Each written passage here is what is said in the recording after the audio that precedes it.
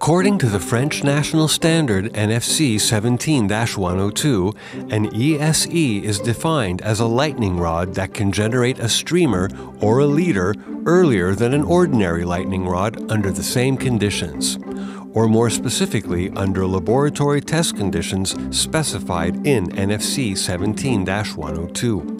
In the 1995 version of the standard, the time difference measured in the lab is then multiplied by the average measured leader velocity, which is incorrectly claimed to be 1 meter per microsecond. This multiplication results in a distance which is defined as the gain in upward leader length.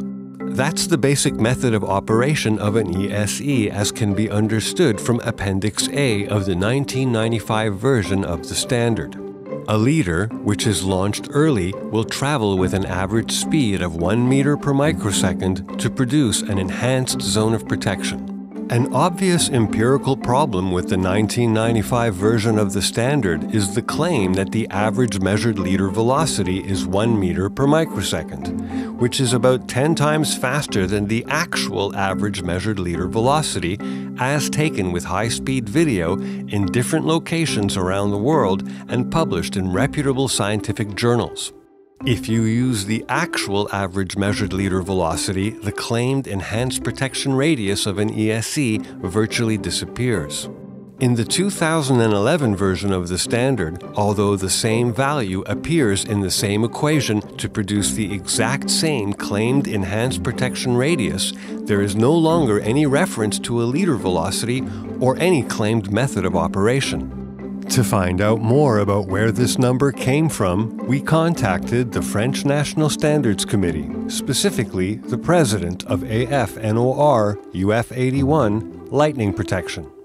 According to the president, in the 2011 version of NFC 17-102, the velocity of 1 meter per microsecond as used in the 1995 version of the standard has been replaced by a conversion factor.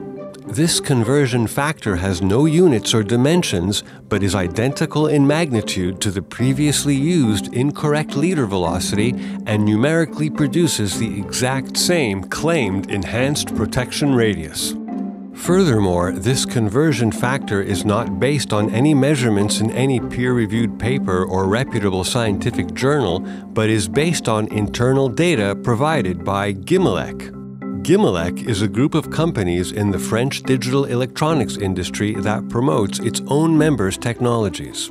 It is interesting to note that if in fact this conversion factor has no dimensions as is indicated in the 2011 version of NFC 17-102, then delta is not a distance in meters, but rather it is a time in seconds.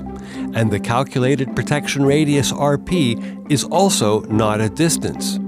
The fact that NFC 17-102 uses obviously false or non-peer-reviewed numbers to calculate the protection radius should be enough of a red flag to prevent any technically competent or ethical organization from selling, specifying, or certifying ESE systems.